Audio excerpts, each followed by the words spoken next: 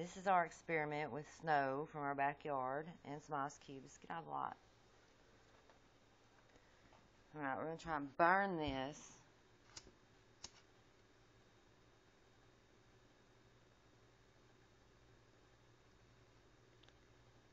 As you can see, it's barely doing anything, and the snow is starting to turn black right there.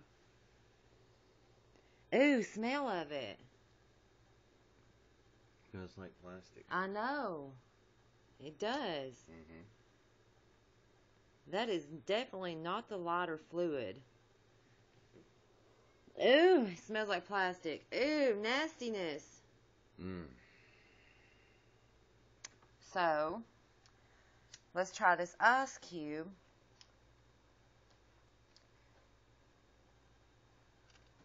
From my refrigerator. And as you can see, it's starting to melt somewhat.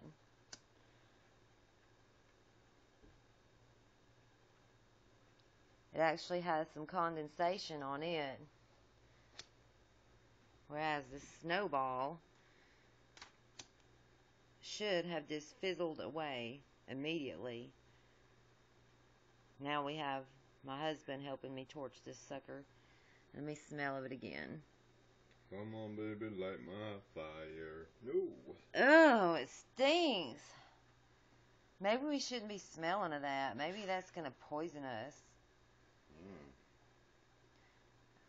Wow. Let's try this snowball. Sure does smell like plastic. Most definitely. Chemically smell. That sucker should have just melted away. It's not even packed that tightly. That is disgusting. So, folks,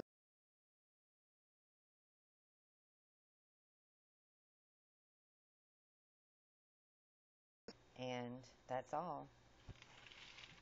Let's get this out of our house. We don't want this chemical crap. I wouldn't even put it in my garbage disposal. I would totally chunk it out the door. Put it back out there with the rest of the poison. And this is your chemical wasteland.